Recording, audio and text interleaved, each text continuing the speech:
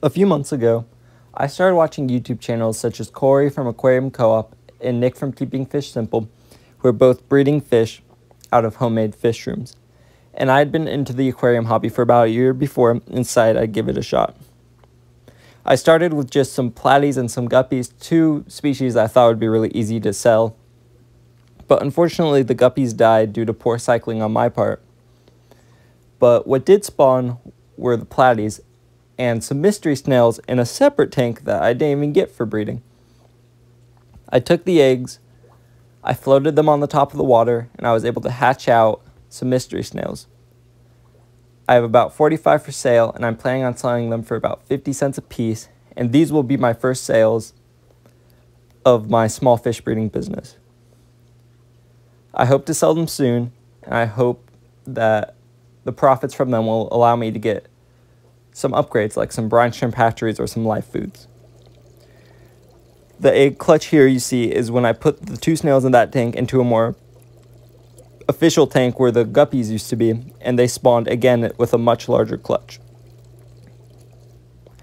I am using this channel as a way to kind of document my journey through fish keeping and fish breeding and to see where my business goes from now to later and how it expands. But today I want to talk about how to breed mystery snails. Mystery snails were very easy to breed for me as I bred them on accident in a tank that wasn't even set up for breeding.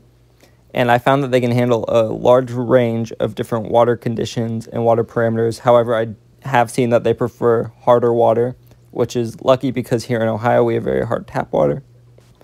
To breed mystery snails, first you need to see if you have a male and a female. If you buy like 4 or 5 at a store, chances are you'll get a male and a female.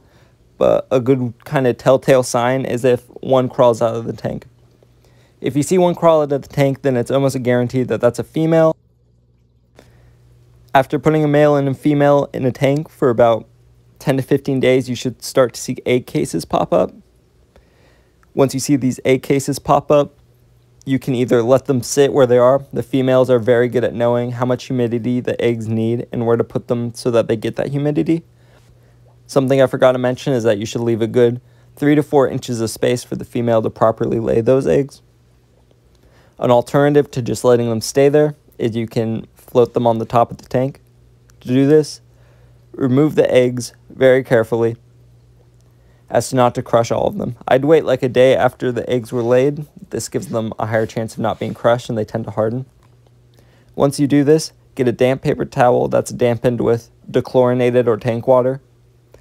Poke some holes in the top of a plastic container and set them in there. And then just let them float on the top of the tank, and within 2 to 3 weeks, the eggs should hatch and you can pour them back in.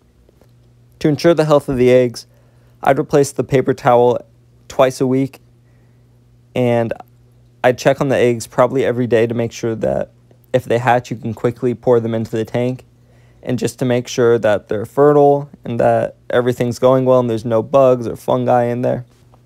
Once the baby snails are in the tank, I would recommend not feeding them for about a week, but then after that, I recommend feeding them split apart algae wafers or like blanched vegetables. Make sure not to overfeed your snails as to not ruin the water quality. So watch as your snails eat, like at the end of the day after you feed your snails. Make sure that they're eating all the food and that it's not just sitting to rot in that tank. The snails shown earlier are about 1.5 months old. They're quite large and a lot of them are ready for sale. However, I did get a few runts that are very small and pretty much the same size as the other ones. I'm going to give them a few more weeks to try to develop, but if I don't see any progress, I'm sadly going to have to cull them.